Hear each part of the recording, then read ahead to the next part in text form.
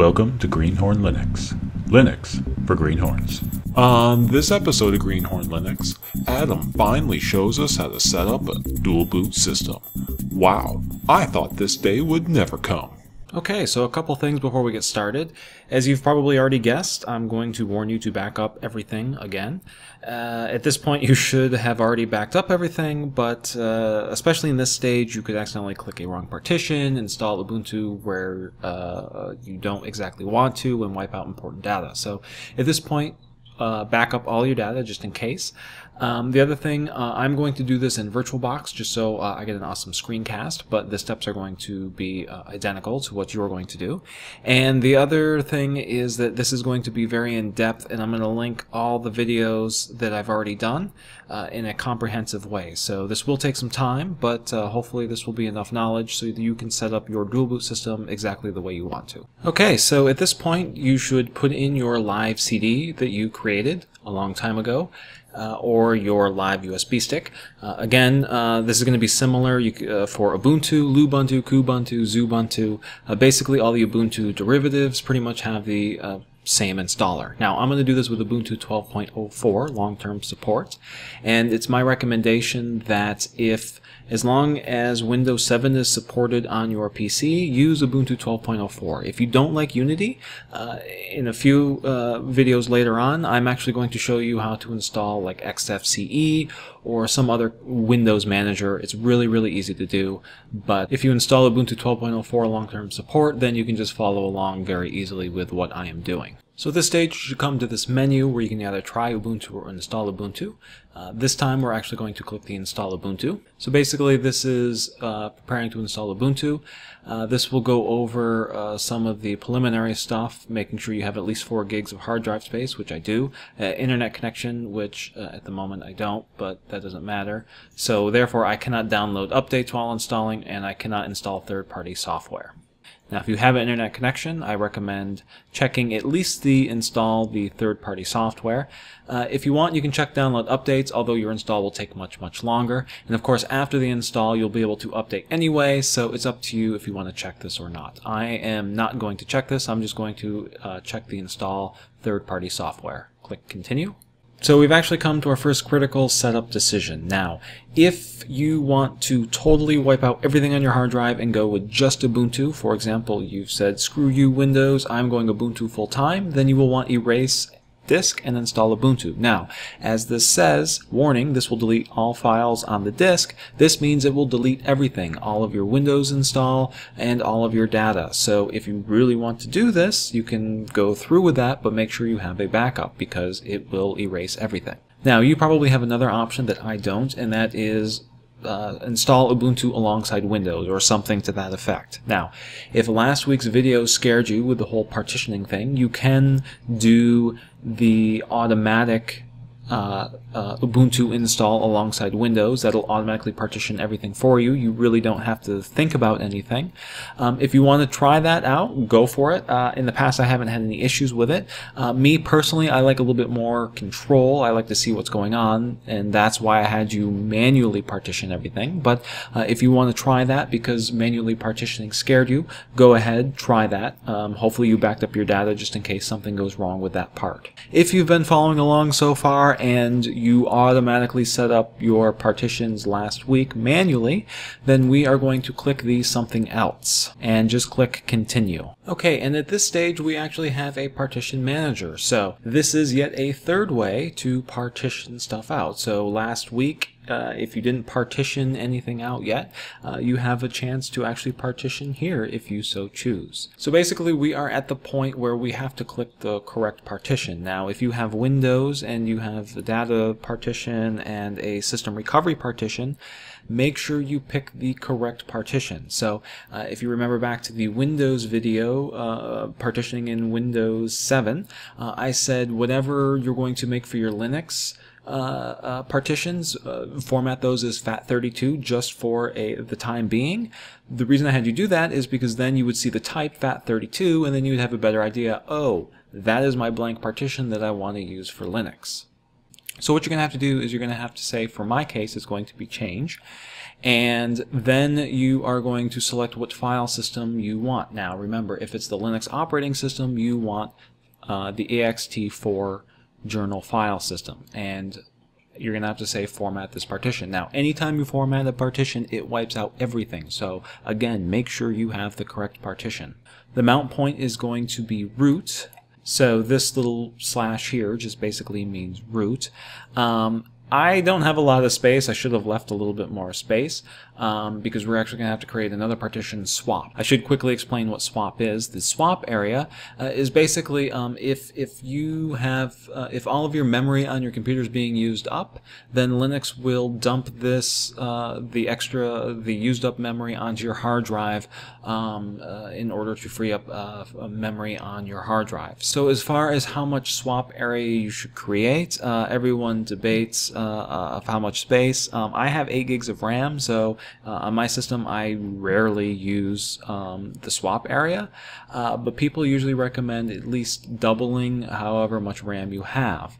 If you're tight on hard drive space, honestly you could probably get away with just using equal amounts of hard drive space. So for example, if you have 8 gigs of RAM, you could just use 8 gigs of swap area. So for this demo, I'm going to quickly do an ext4. I'm going to do this as basically 9,000 megabytes. So this is basically a warning saying I'm going to have a new partition size, and this is going to basically wipe out everything. So at this point I basically have 9 gigs for my operating system, and then I have some free space right here, and I'm going to make that, the rest of that, my swap.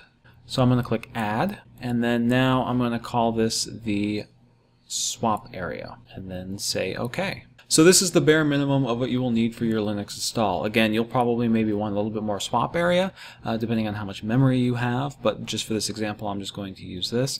And you're going to need your root partition where the actual operating system is actually going to be installed. Now I'm going to quickly show you another option. In one of the videos I mentioned that if you wanted to, you could store all of your data, your Linux data, on an ext4 file system. So if you're going that route, depending on how this is set up, depending on how you partitioned everything, we're going to create at least one partition is going to be where the operating system is installed, which is root in this case. And I'm just, for this example, I'm just going to say 6,000. And then over here, if you had the other FAT32, depending on how you set everything up for your partitioning, you could use that to basically mount into something called root home. And what this basically is, you're going to want this big if you're going to store your data. It's going to be however much data you have, and you're going to want this at least bigger than that. But basically /home is equivalent to basically my documents or that folder in Windows. But what's nice is Linux allows you to mount this on a separate partition. So if the entire operating system crashes, later on during the install of the operating system, you can just remount this home directory without formatting it, and boom, you'll be right back up with all of your data perfectly safe. So I would recommend doing that. So I'm just going to partition that out just for this example. So if you are planning on storing your data in the ext4 separate partition like I've got set up here, you're going to see this. This is where the operating system is going to be installed. This is where your documents will be stored eventually, and then you'll still need swap area. If you are planning on storing all of your data in your NTFS partition, then you will just have your operating system or your root partition here, and then you will just have your swap area set up like this. Now, if you set it up this way, don't worry, you will still get a home directory where you can store your Linux documents if you so choose, but the thing now is it'll actually be stored inside your operating system, just like the way My Documents is stored in Windows. So if the operating system crashes or this root partition goes down, then your data will also be destroyed as well if you need to reformat. And lastly, we need to figure out where we're going to store the bootloader, so device for bootloader. Now, If you are going with, you want Grub to configure everything, like the video I showed a while back, you can see a link to that, then you're just going to leave this as is. It's just going to be backs, root, DEV, and then whatever your hard drive is called. For this case, it's SDA. Yours might be slightly different, but basically you are not going to touch this, and hopefully Grub will install where it's supposed to, which will be on the very first boot sector of that particular hard drive. If you are going with the Windows bootloader and you want to have Windows, the third-party software, remember that video a while back, here's a link to refresh your memory. If you want that set up, then what you're going to have to do is you're going to have to store, you're going to have to set up the bootloader on whatever hard drive partition your operating system, your Linux operating system, is going to be installed in. So here you can see I have SDA1, and this is the root partition. That's my operating system. So I would want to install it on SDA1. Again, this is if you want the Windows bootloader instead of the default Linux bootloader. If you want the Linux bootloader, you're just going to set up as the default and just let it go.